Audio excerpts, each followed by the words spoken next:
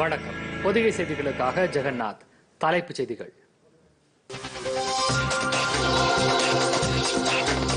குஜராத் மாநிலத்தில் நாளை நடைபெறும் ராமநவமி திருவிழா. காணொலி மூலம் உரையாற்றுகிறார் பிரதமர் நரேந்திர மோடி.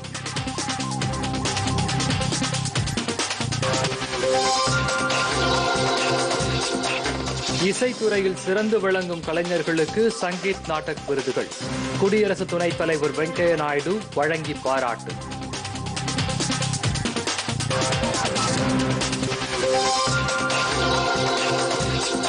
இந்தியாவின் அணுசக்தி திட்டம் வாழ்க்கை தரத்தை முன்னேற்றுவதற்கே தவிர தீங்கு விளைவிப்பதற்கு இல்லை. மத்திய இணையமைச்சர் Jitendra Singh.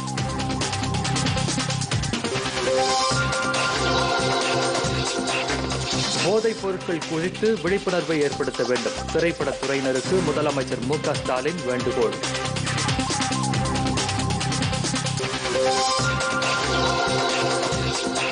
IPL cricket 8 wicket வித்தியாசத்தில் சென்னை அணியை வீழ்த்தியது Hyderabad.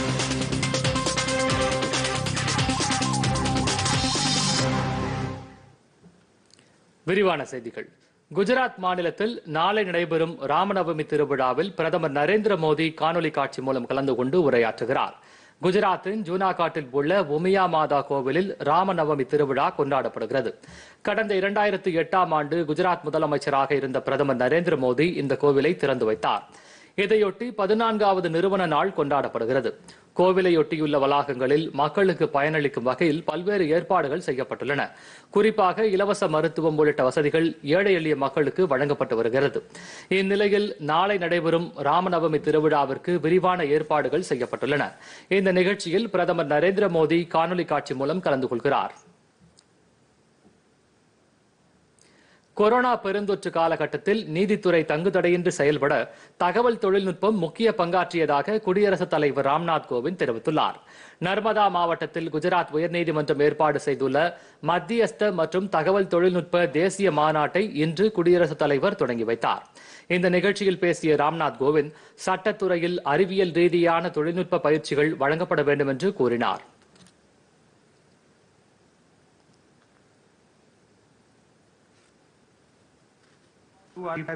Access to justice.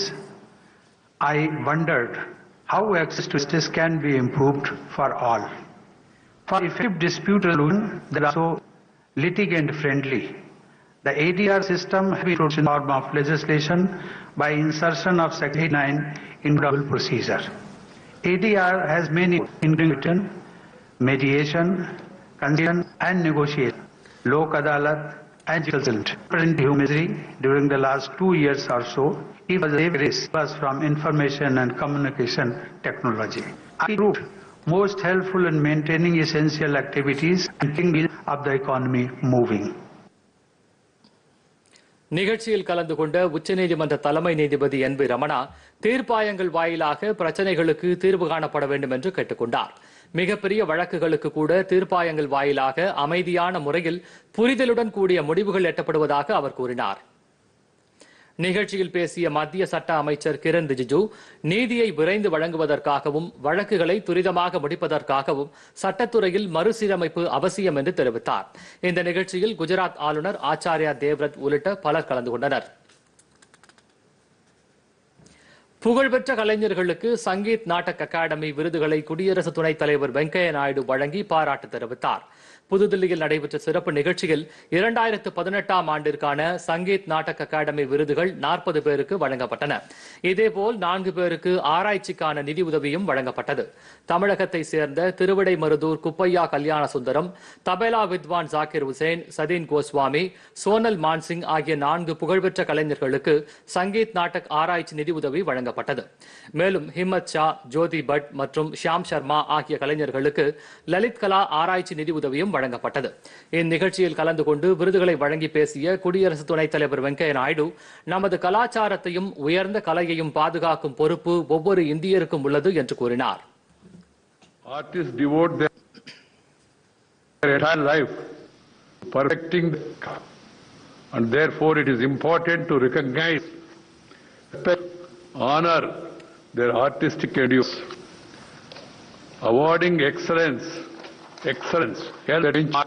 for other upcoming art health motion and restoration of those great art forms. தில்லியில் உள்ள ரவீந்திர பவனில் விருது பெற்ற கலைஞர்களை கௌரவிக்கும் விதமாக இன்று முதல் 11 நாட்கள் கலை நிகழ்ச்சிகளை நடத்த சங்கீத நாடக அகாடமி ஏற்பாடு செய்துள்ளது. இதில் பிரபல நடன, இசை மற்றும் நாடக கலைஞர்கள் பங்கேற்கின்றனர். இன்று நடைபெற்ற விருது வழங்கும் நிகழ்ச்சியில் மத்திய கலாச்சாரத்துறை அமைச்சர் கிஷன் ரெட்டி உள்ளிட்டோர் கலந்து கொண்டனர். ஜனநாயக கட்டமைப்புகளுக்கு உறுதியான ஆதரவு வழங்கும் நாடாக இந்தியா எப்போதும் செயல்படும் என மக்களவைத் தலைவர் ஓம் பிர்லா தெரிவித்துள்ளார். அசாம் மாநிலம் குவாஹாத்தியில் காமன்வெல்த் நாடாளுமன்ற அமைப்பின் மத்திய நிர்வாக குழு கூட்டத்தை மக்களவைத் தலைவர் ஓம் பிர்லா இன்று தொடங்கி வைத்தார். அப்போது பேசிய அவர், உலகின் பழமையான ஜனநாயக நாடுகளில் ஒன்றான இந்தியா ஜனநாயக முறைப்படியிலான அரசின் செயல்பாடுகளுக்கும் ஜனநாயகத்தின் மாண்புகளுக்கும் வலுவான ஆதரவு நாடாக திகழ்கிறது என்று கூறினார். காமன்வெல்த் நாடுகளுக்கிடையே பொறுப்பான நீடித்த ஒத்துழைப்பை உறுதி செய்ய இந்தியா தொடர்ந்து பணியாற்றி வருவதாகவும் அவர் தெரிவித்தார். 53 நாடுகள் பங்கேற்றுள்ள இந்த கூட்டமைப்பின் மாநாட்டை இங்கே கூட்டியுள்ளதற்கு தாம் மகிழ்ச்சி அடைவதாகவும் ஓம் பிர்லா கூறினார். இந்தியாவின் காமன்வெல்த் நாடாளுமன்ற அமைப்பின் கூட்டம் நடைபெறுவது இதுவே முதன்முறையாகும். அசாம் மாநில சட்டப்பேரவையும் காமன்வெல்த் அமைப்பின் அசாம் கிளையும் இணைந்து இந்த 2 நாள் கூட்டத்திற்கு ஏற்பாடு செய்துள்ளன.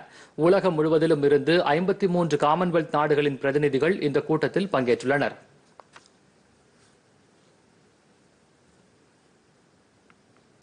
இந்தியாவின் அணுசக்தி திட்டம் வாழ்க்கை தரத்தை முன்னேற்றுவதற்கே தவிர தீங்கு விளைவிப்பதற்கு இல்லை என மத்திய அறிவியல் தொழில்நுட்பத்துறை இணையமைச்சர் ஜிதேந்திர சிங் தெரிவித்துள்ளார்.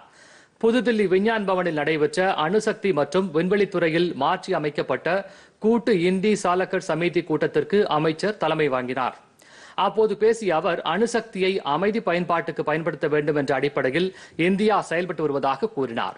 மின்சார உற்பத்தி, வேளாண்மை, மருத்துவம், சுகாதாரம், தண்ணீரை தூய்மையாக்குதல் உள்ளிட்ட பல்வேறு துறைகளில் அணுசக்தி மற்றும் கதிர்வீச்சு முக்கிய பங்காற்றுவதாக அமைச்சர் குறிப்பிட்டார்.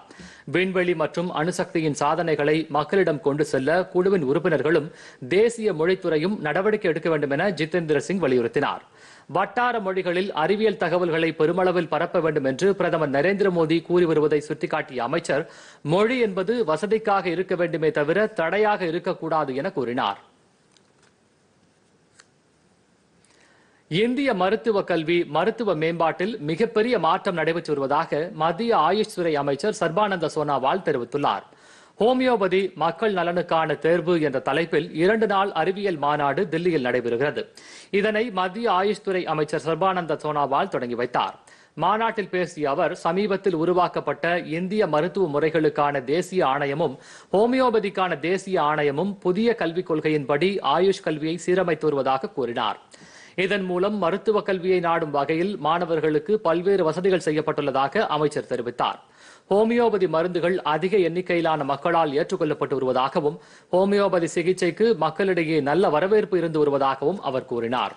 ஹோமியோபதி துறையில் இதுவரை கடந்து வந்த பாதை, சாதனைகள் மற்றும் ஹோமியோபதியின் வளர்ச்சிக்கான எதிர்கால உத்திகளை வகுக்க இந்த மாநாடு ஒரு வாய்ப்பாக அமையும் என்றும் சர்பானந்த சோனாவால் தெரிவித்தார்.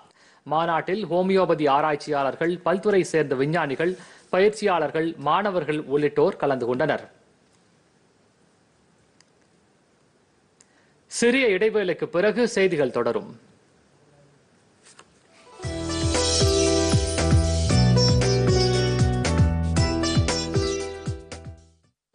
திங்கள் முதல் வெள்ளி வரை முற்பகல் 11:30 மணிக்கு வழிகாட்டி. நம் பாரத பிரதமரின் மக்கள் நல திட்டங்கள், நாட்டின் கட்டமைப்பு, மகளிர் மேம்பாடு வளர்ச்சி திட்டங்கள், வேளாண் வளர்ச்சி திட்டம், தொழில் முனைவு, பொருளாதார மேம்பாடு, இன்னும் பல திட்டங்கள் பற்றி துறைசார் வல்லுநர்கள் பங்கேற்கும் வழிகாட்டி. இதன் மறு ஒலிபரப்பு இரவு 11:30 மணிக்கு. பொதிகையுடன் இணைந்திருங்கள். செய்திகள் தொடர்கின்றன. இந்திய வாழைப்பழம் மற்றும் இளம் சோளத்திற்கு கனடா நாட்டில் நல்ல வரவேற்பு கிடைத்துள்ளது. இதன் மூலம் ஏற்றுமதி அதிகரிக்க வாய்ப்பு உருவாகியுள்ளது. இது தொடர்பாக இந்தியா மற்றும் கனடாவின் தேசிய தாவர பாதுகாப்பு அமைப்புகளுக்கு இடையே பேச்சுவார்த்தைகள் நடைபெற்றன. அப்போது இந்த பொருட்களுக்கு ஏற்றுமதிக்கான அனுமதி கிடைத்துள்ளது. வேளாண் மற்றும் விவசாயிகள் நலத்துறை செயலாளர் மனோஜ் அஜூஹா மற்றும் கனடா தூதர் கேரூன் மெக்கே ஆகியோருக்கு இடையே நடைபெற்ற கூட்டத்தில் தாவர இறக்குமதிக்கான உள்நாட்டு தேவைகளை புதுப்பிக்கப்பட்ட பிறகு இந்தியாவிலிருந்து கனடாவுக்கு பேபிகார்ன் ஏற்றுமதி 2022 ஏப்ரல் முதல் தொடங்கலாம் என்று தெரிவிக்கப்பட்டது. மேலும் வாழைப்பழம் குறித்து இந்தியா வழங்கிய தொழில்நுட்ப தகவல்களின் அடிப்படையில் அதை உடனடியாக ஏற்றுமதி செய்வதற்கு கனடா ஒப்புதல் அளித்துள்ளது. கனடா அரசின் இந்த முடிவு இந்திய விவசாயிகளுக்கு பெரிதும் பயனளிக்கும். மேலும் இந்தியாவின் ஏற்றுமதி வருவாயையும் அதிகரிக்கும்.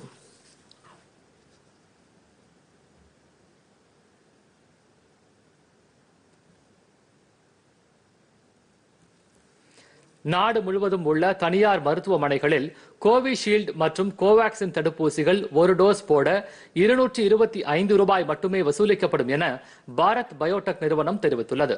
இது தொடர்பாக அந்நிறுவனத்தின் தலைமை செயல் அலுவலர் ஆதர் பூனேவாலா தனது ட்விட்டர் பதிவில் இந்த தகவலை குறிப்பிட்டுள்ளார். ஒரு டோஸ் கொரோனா தடுப்பூசியின் விலை ஏற்கனவே ₹600 இருந்ததாகவும் தற்போது அது குறைக்கப்பட்டு ₹225 நிர்ணயம் செய்யப்பட்டுள்ளதாகவும் அவர் கூறியுள்ளார். மத்திய அரசுடன் நடத்தப்பட்ட ஆலோசனைக்கு பிறகு இந்த விலை குறைப்பு நடவடிக்கை எடுக்கப்பட்டதாகவும் புனேவாலா தெரிவித்துள்ளார். 18 வயதுக்கு மேற்பட்டவர்களுக்கு நாளை முதல் முன்னெச்சரிக்கை தடுப்பூசி செலுத்தப்படும் நிலையில் இந்த விலை குறைப்பு பொதுமக்களுக்கு பயனளிக்கும் என்றும் அவர் கூறியுள்ளார்.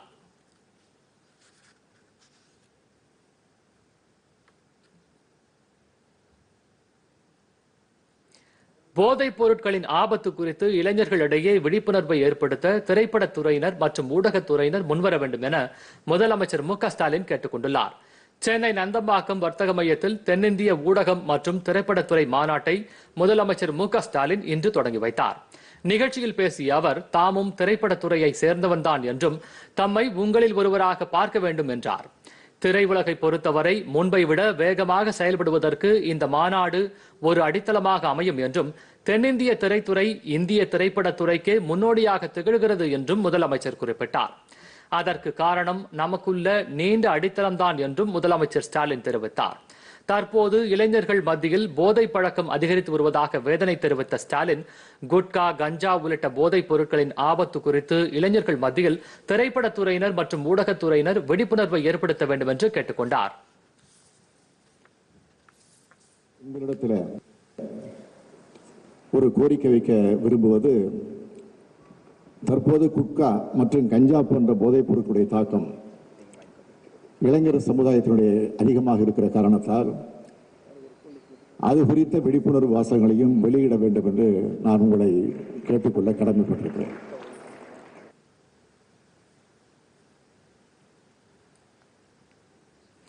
நாட்டு மக்கள் அனைவருக்கும் பாதுகாக்கப்பட்ட குடிநீர் வழங்க வேண்டும் என்ற உயர்ந்த நோக்கத்துடன் பிரதமர் நரேந்திர மோடி ஜல்ஜீவன் மிஷன் திட்டத்தை செயல்படுத்தி வருவதாக தமிழக பிஜேபி துணைத் தலைவர் வி.பி. துரைசாமி தெரிவித்துள்ளார். பிரதமர் நரேந்திர மோடி தலைமையிலான அரசு நிறைவேற்றி வரும் சமூக நலத்திட்டங்கள் குறித்து ஒவ்வொரு நாளும் பிஜேபி சார்பில் மக்களிடையே விழிப்புணர்வு ஏற்படுத்தும் நிகழ்ச்சி கடந்த 7ஆம் தேதி முதல் வரும் 20ஆம் தேதி வரை நடைபெறுகிறது. இதையொட்டி சென்னையில் உள்ள மாநில பிஜேபி தலைமையகமான கமலாலயத்தில் அக்கட்சியின் மாநில துணைத் தலைவர் வி.பி. துரைசாமி இன்று குடும்பம் தோறும் குழாய் மூலம் பாதுகாக்கப்பட்ட குடிநீர் வழங்கும் திட்டம் குறித்து விளக்கம் அளித்தார். அப்போது பேசிய அவர், நாடு சுதந்திரம் அடைந்த பிறகு குடிநீருக்காக ஒரு தனி அமைச்சகம் அமைத்தது பிரதமர் நரேந்திர மோடி தலைமையிலான அரசுதான் என்று கூறினார். பாதுகாக்கப்பட்ட குடிநீர் வழங்கும் திட்டத்தின்படி இதுவரை நாடு முழுவதும் 10 கோடி வீடுகளுக்கு குடிநீர் குழாய் இணைப்புகள் வழங்கப்பட்டுள்ளதாகவும் அவர் தெரிவித்தார்.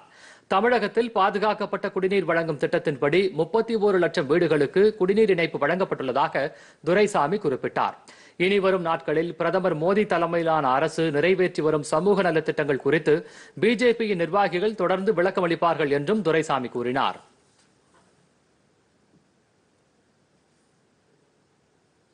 சுதந்திர போராட்ட தியாகிகளுக்கு மரியாதை செலுத்தும் விதமாக இந்திய சுதந்திரத்தின் பயணம் என்ற தொடரின் இன்றைய செய்தி தொகுப்பாக மியான் சாஹித் குர்த், குலாம் அகமது, ஷரண் ராணி ஆகியோரின் தியாக வரலாற்று தொகுப்பினை காண்போம்.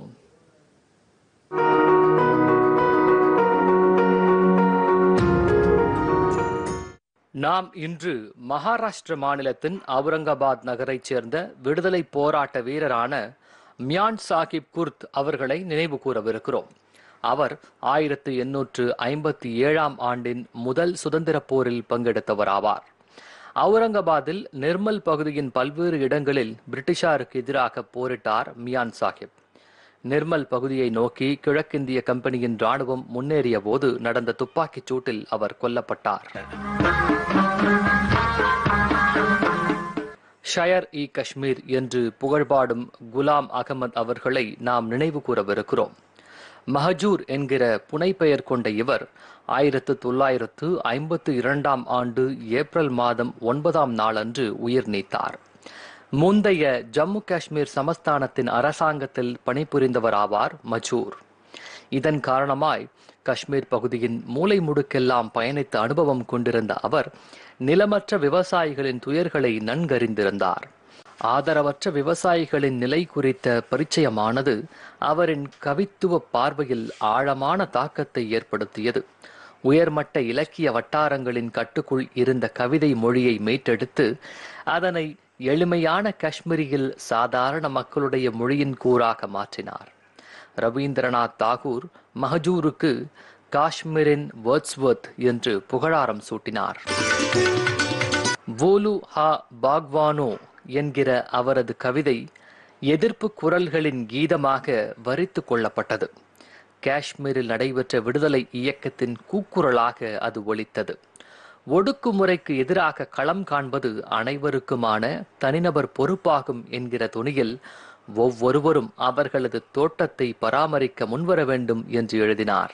வலோஹா பாகவானோ நௌபஹாருக்ஷான் பேதாகர் ஃபலன் குல் गथ करन बुलबुल तिथुई सामान पैदा कर फलन गुल गथ करन बुलबुल तिथुई सामान पैदा कर.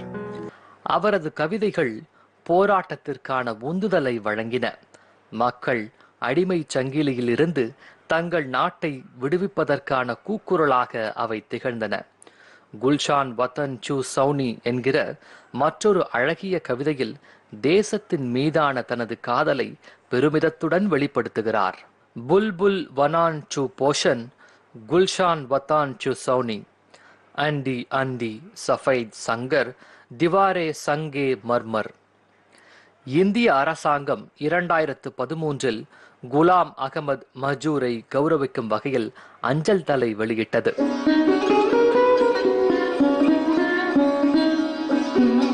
நாம் 1929 ஆண்டின் ஏப்ரல் மாதம் 9ஆம் நாளன்று பிறந்த ஷரண் ராணி என்பவரையும் நினைவு கூறவிருக்கிறோம். அவர் இந்திய பாரம்பரிய இசைக்கருவி கலைஞர் ஆவார். இவர் இந்தியாவின் முதல் பெண் சரோட் இசைக்கலைஞர் ஆவார். ஆதலால் சரோட் ராணி என்றும் பரவலாக அறியப்பட்டார். चांदनी चौक में एक गली है जिस गली का नाम है जुगल किशोर. उसके अंदर हमारे बाबा जी के परिवार के सब मकान हुआ करते थे. उसी एक मकान में हम 10 भाई बहन थे और मैं सबसे छोटी. उस समय अंग्रेजों का राज था. दिल्ली में शोर मचा हुआ था क्योंकि 8 अप्रैल को भगत सिंह ने असेंबली में बम फेंका और 9 अप्रैल को मेरा जन्म हुआ. இந்திய பாரம்பரிய இசையை வெளிநாடுகளில் அறிமுகம் செய்து பரவலாக்குவதில் முக்கிய பங்காற்றினார். ஷரண் ராணியானவர் இந்திய விடுதலை போராட்டத்திலும் முனைப்பாக பங்கெடுத்தார். பல்வேறு காலங்களில் ஆதரவு தேவைப்பட்ட இந்திய சுதந்திர போராட்டக்காரர்களுக்கெல்லாம் உதவி புரிந்தார். சில உன்னத பணிகளுக்காக உதவி கோரிய போதெல்லாம் அவர் மறுத்ததே இல்லை. மேலும் தொண்டு நோக்கில் பல கச்சேரிகளையும் நடத்தினார். குரு சிஷ்ய பாரம்பரிய முறைப்படி ஷரண் ராணி இசை பயிற்றுவித்தார். அதற்காக எந்த மாணவரிடமும் அவர் கட்டணத் தொகை வாங்கியதில்லை. சரோட் இசைக்கருவி குறித்த வரலாற்றையும் எழுதினார் ஷரண் ராணி. அதன் தலைப்பு தெய்வீக சரோட், அதன் தோற்றம், பழமை மற்றும் முன்னேற்றம். இதனை 1992 அப்போது இந்தியாவின் துணை குடியரசுத் தலைவராக இருந்த KR நாராயணன் வெளியிட்டார். அதன் 2ஆம் பதிப்பை 2008 இந்தியாவின் முந்தைய பிரதமரான IK குஜ்ரால் வெளியிட்டார். சில ஆண்டுகள் புற்றுநோயுடன் போராடிய அவர் 2008 ஏப்ரல் மாதம் 8ஆம் நாளன்று தமது 80வது அகவை தினத்தின் முந்தைய நாளில் உயிர் நீத்தார். நம் தேசத்தின் மகத்தான மங்கைக்கு நம் வீர வணக்கம்.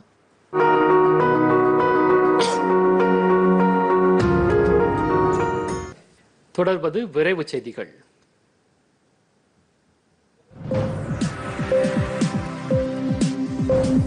மதுரையில் நடைபெறும் சித்திரை திருவிழாவை மிக சிறப்புடன் நடத்திட அனைத்து துறை அலுவலர்களும் பொறுப்புணர்ந்து பணியாற்றிட வேண்டும் என தமிழக நிதியமைச்சர் பிடிஆர் பழனிவேல் தியாகராஜன் அறிவுறுத்தியுள்ளார்.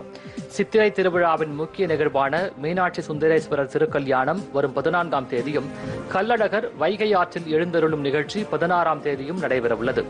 இதுகுறித்து ஆய்வுக் கூட்டம் மதுரை மாவட்ட ஆட்சியர் அலுவலகத்தில் இன்று நடைபெற்றது. இதில் தமிழக அமைச்சர்கள் பிடிஆர் பழனிவேல் தியாகராஜன், மூர்த்தி ஆகியோர் கலந்து கொண்டு ஏற்பாடுகள் குறித்து ஆய்வு செய்தனர்.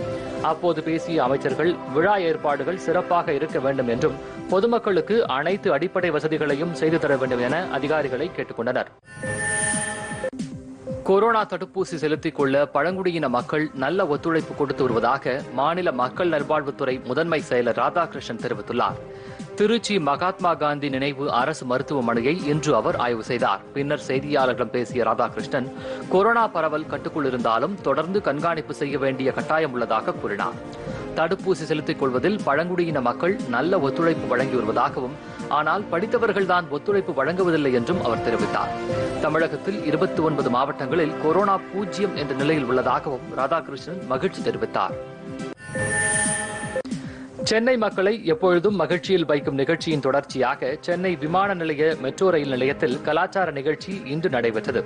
இந்த நிகழ்ச்சியில் கலந்து கொண்ட இசைக்கலைஞர்கள் நடத்திய பல்வேறு நிகழ்ச்சியை ரயில் நிலையத்திற்கு வந்த பயணிகள் கண்டு ரசித்தனர். சென்னை மகிழ்ச்சி நகரமாக மாற வேண்டும் என்ற நோக்கத்தில் நடத்தப்பட்ட இந்த கலாச்சார நிகழ்ச்சி இனிவரும் நாட்களிலும் நடைபெறும் என தெரிவிக்கப்பட்டுள்ளது.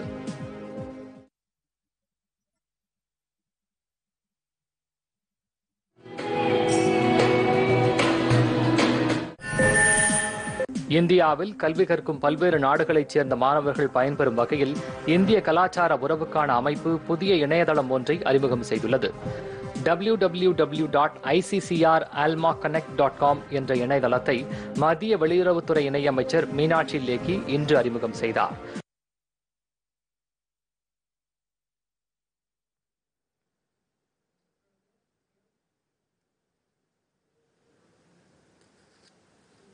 இலங்கை அரசுக்கு எதிராக போராடும் மக்கள் மீது நடத்தப்படும் தாக்குதல்களுக்கு ஐநா மனித உரிமைகள் ஆணையம் கடும் கண்டனம் தெரிவித்துள்ளது.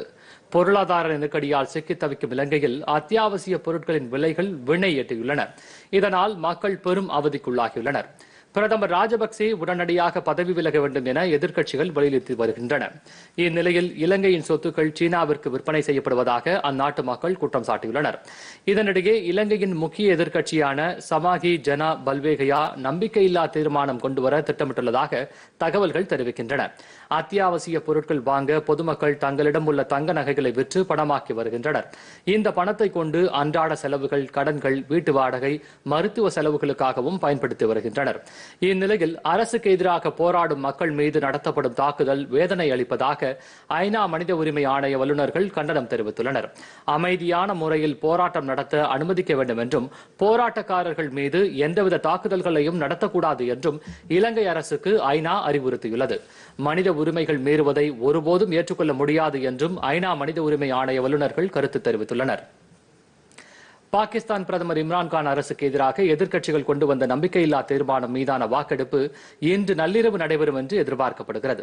பாகிஸ்தான் அரசியலில் ஏற்பட்ட நெருக்கடியை தொடர்ந்து அந்நாட்டு உச்சநீதிமன்றத்தில் 5 நீதிபதிகள் அடங்கிய அமர்வு விசாரித்த வழக்கில் நாடாளுமன்றம் கலைக்கப்பட்டது செல்லாது என உத்தரவிட்டது. உச்சநீதிமன்ற உத்தரவுப்படி இம்ரான்கான் அரசு மீதான நம்பிக்கையில்லா தீர்மானம் இன்று வாக்கெடுப்புக்கு எடுத்துக் கொள்ளப்படும் என்று அறிவிக்கப்பட்டது. அதன்படி பாகிஸ்தான் நாடாளுமன்றம் இன்று கூடியபோது எதிர்க்கட்சிகள் மற்றும் ஆளும் தரப்பினரிடையே வாக்குவாதம் ஏற்பட்டு அவையில் கூச்சல் குழப்பம் நிலவியது. இதையடுத்து சபாநாயகர் ஆசாத் கைசர் சபை நடவடிக்கைகளை ஒத்திவைத்தார். அதையடுத்து அவை ஒத்திவைக்கப்பட்டதால் நம்பிக்கையில்லா தீர்மானம் மீதான வாக்கெடுப்பு திட்டமிட்டபடி நடைபெறவில்லை. இந்நிலையில் இம்ரான்கான் அரசுக்கு எதிரான நம்பிக்கையில்லா தீர்மானம் மீதான வாக்கெடுப்பு நள்ளிரவு நடைபெறும் என எதிர்பார்க்கப்படுகிறது. இன்றைய நாடாளுமன்ற கூட்டத்தில் பிரதமர் இம்ரான்கான் மற்றும் கட்சி எம்பிக்கள் கலந்து கொள்ளவில்லை. இதனிடையே உச்சநீதிமன்ற தீர்ப்புக்கு எதிராக இம்ரான்கானின் கட்சி மேல்முறையீட்டு மனு தாக்கல் செய்துள்ளது. இந்த மனு விரைவில் விசாரணைக்கு வரும் என எதிர்பார்க்கப்படுகிறது. புனித ஹஜ் பயணம் மேற்கொள்ள இந்த ஆண்டு 10 லட்சம் இஸ்லாமியர்களுக்கு மட்டுமே அனுமதி வழங்கப்படும் என சவுதி அரேபிய அரசு அறிவித்துள்ளது. இஸ்லாமியர்களின் முக்கிய கடமையாக புனித ஹஜ் இருந்து வருகிறது. கடந்த 2 ஆண்டுகளாக கொரோனா காரணமாக உலகம் முழுவதும் உள்ள இஸ்லாமியர்களுக்கு ஹஜ் பயணம் மேற்கொள்ள அனுமதி வழங்கப்படவில்லை. ஒவ்வொரு ஆண்டும் சுமார் 25 லட்சம் பேர் ஹஜ் கடமையை நிறைவேற்றி வந்த நிலையில் தற்போது கொரோனா காரணமாக வெறும் 10 லட்சம் பேருக்கு மட்டுமே இந்த ஆண்டு சவுதி அரேபிய அரசு அனுமதி வழங்கியுள்ளது. ஹஜ் பயணம் மேற்கொள்ளும் அனைவரும் கொரோனா தடுப்பூசி செலுத்தி இருக்க வேண்டும் என்றும் கொரோனா முன்னெச்சரிக்கை நடவடிக்கைகளை அவசியம் பின்பற்ற வேண்டும் என்றும் சவுதி அரசு அறிவுறுத்தியுள்ளது.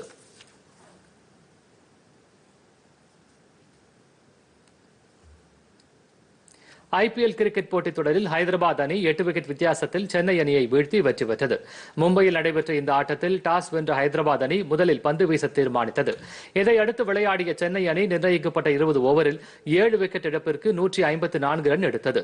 155 ரன் எடுத்தால் வெற்றி என்ற இலக்குடன் பின்னர் களமிறங்கிய ஹைதராபாத் அணி 17.4 ஓவரில் 2 விக்கெட் இழப்பிற்கு இலக்கை எட்டியது. இதன் மூலம் 8 விக்கெட் வித்தியாசத்தில் சென்னையை வீழ்த்தி ஹைதராபாத் வெற்றி பெற்றது. இதைத் தொடர்ந்து புனேயில் நடைபெற்று வரும் மற்றொரு போட்டியில் மும்பை அணிக்கு எதிரான ஆட்டத்தில் டாஸ் வென்ற பெங்களூரு அணி முதலில் பந்து வீச்சை தேர்வு செய்தது. இதையடுத்து களமிறங்கிய மும்பை அணி 20 ஓவர் முடிவில் 6 விக்கெட் இழப்பிற்கு 151 ரன் எடுத்துள்ளது. இதையடுத்து 152 ரன் எடுத்தால் வெற்றி என்ற இலக்குடன் தற்போது விளையாடி வரும் பெங்களூரு அணி சற்று முன் வரை 8 ஓவரில் 1 விக்கெட் இழப்பிற்கு 50 ரன் எடுத்துள்ளது. கொரிய பேட்மிண்டன் போட்டித் தொடரில் இன்று நடைபெற்ற மகளிர் ஒற்றையர் பிரிவு அரையிறுதி ஆட்டத்தில் இந்திய வீராங்கனை PV சிந்து தோல்வியடைந்தார். தென்கொரியாவின் சென்சியான் நகரில் நடைபெற்ற இந்த போட்டியில் இந்திய வீராங்கனை தென்கொரிய வீராங்கனை அன் சியோங்கை எதிர்கொண்டார். 45 நிமிடங்கள் நீடித்த இந்த போட்டியில் PV சிந்து 14-21, 17-21 என்ற நேர் செட் கணக்கில் கொரிய வீராங்கனையிடம் தோல்வியடைந்தார். இதேபோன்று ஆடவர் ஒற்றையர் பிரிவு அரையிறுதிப் போட்டியில் இந்திய வீரர் கிடாம்பி ஸ்ரீகாந்த் இந்தோனேஷியாவின் ஜொனாதன் கிறிஸ்டியை எதிர்கொண்டார். விறுவிறுப்பாக நடைபெற்ற இந்த ஆட்டத்தில் 19-21, 16-21 என்ற நேர் செட் கணக்கில் இந்திய வீரர் தோல்வியடைந்தார். தமிழகம், புதுச்சேரி மற்றும் காரைக்கால் பகுதிகளில் ஒரு சில இடங்களில் இடி மின்னலுடன் கூடிய லேசானது முதல் மிதமான மழை பெய்ய வாய்ப்புள்ளதாக சென்னை வானிலை ஆய்வு மையம் தெரிவித்துள்ளது. இலங்கை மற்றும் அதனை ஒட்டியுள்ள பகுதிகளின் மேல் நிலவும் வளிமண்டல மேலடுக்கு சுழற்சி மற்றும் வெப்பச்சலனம் காரணமாக லேசான மழை பெய்ய வாய்ப்புள்ளதாக அம்மையம் தெரிவித்துள்ளது.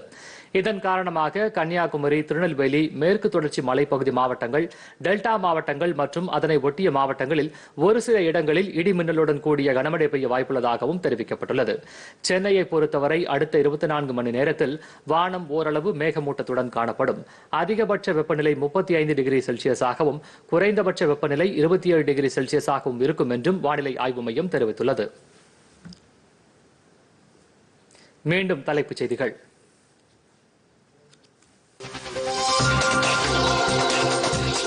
குஜராத் மாநிலத்தில் நாளை நடைபெறும் ராமநவமி திருவிழா காணொலி மூலம் உரையாற்றுகிறார் பிரதமர் நரேந்திர மோடி.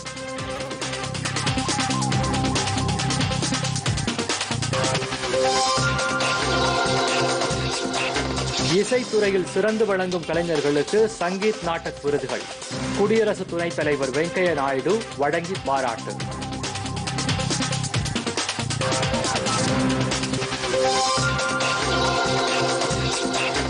இந்தியாவின் அணுசக்தி திட்டம் வாழ்க்கை தரத்தை முன்னேற்றுவதற்கே தவிர தீங்கு விளைவிப்பதற்கு இல்லை, மத்திய இணையமைச்சர் Jitendra Singh.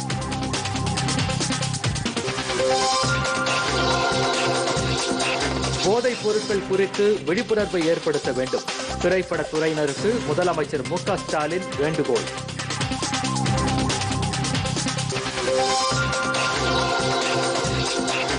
IPL cricket 8 wicket வித்தியாசத்தில் சென்னை அணியை வீழ்த்தியது ஹைதராபாத்.